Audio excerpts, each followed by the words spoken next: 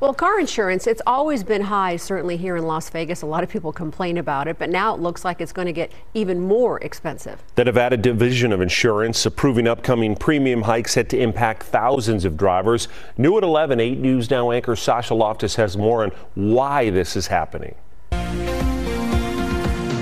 Drivers we spoke with tonight say everything is getting more expensive. And with several insurance companies expected to raise their premiums in the next few months here in Nevada, they tell me it's making it even harder to stay on the road. It's just been really hard. Drivers sharing their frustration over rising costs. I don't know why this year it's raised up a lot of money. Insurance premiums across Nevada seeing a spike in 2024. They said everybody's insurance went up, so it's kind of making it hard to even drive. The Nevada Division of Insurance signing off on an upcoming rate change for several major insurance companies, affecting thousands across the valley, most set to take effect in October and November, with the highest listed between a 25 and 31% jump. Perfect driving record. My husband has a perfect driving record. Everything. I have no idea why. A report released by Insurify says there are a few reasons for this, citing higher vehicle repair costs and damage from more severe and frequent weather events around the country.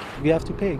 It's so hard. And in order to stay behind the wheel, people say they have no choice but to push through and hope for some relief in the future. Now, most of the price increases listed apply to general private passenger auto plans. There are a few companies that are expected to see a decrease. American Family is expected to see lower rates for motorcycle insurance and recreational vehicles.